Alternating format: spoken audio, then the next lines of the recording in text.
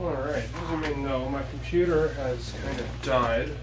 Got another motherboard for it, which I put in a live stream, but it still didn't work. So I think now that it's actually the power supply that's broken. So I got another one. It's the Gigabyte P750GM modular power supply. Let's make sure this is in frame good. Yeah, that looks good. 80 plus gold certified, fully modular design, 120mm smart for hydraulic bearing HYB fan, Japanese capacitors, powerful single 12-volt rail. It says that it has active power, whatever that is, I forget what the PSC stands for. 20 amps on the 3.3, 20 amps on the 5 volts.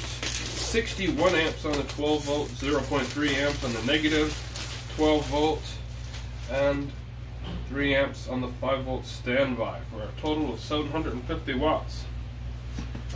Alright, check it out. Let's open it up and see what it looks like inside. Once I figure out which way it opens. Yes, here we go.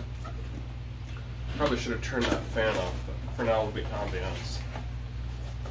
Alright, we have the little power supply manual in multiple languages, whatever it needs. Silica gel, I love these. Keep them. We have a power cable, very nice. Screws that I dropped on the floor. And a whole box full of modular cables. That's not a box, it's a bag. Let's pull out the power supply here. Check it out. Fully modular, like it said. Smells like burning. Smells like magic smoke. That's not really ideal. I don't know. Alright, well, that's it. It's got burn-in okay, it's got high potential okay, it says ATE okay, little stickers on it. I'm going to use, looks like, right now I'm going to use 5 of the serial ATA cables. I have 5 hard drives.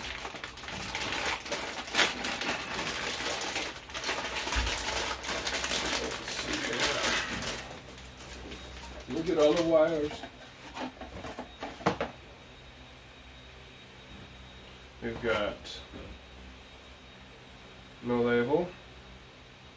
Oh, this is the CPU power. This is a Molex. We have another, looks like CPU power. SATA. Main board. SATA. Another one of those ones that looks like a CPU power, but I think this is actually, this is maybe the 8-pin PCIe. Another PCIe. What's the difference between these? Someone has chosen this time to vacuum. Hopefully they will stop soon.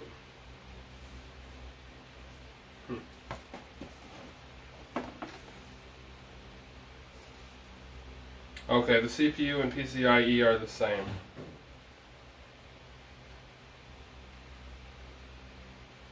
Cool. Alright, that's what's in a power supply box. I'm just going to install it and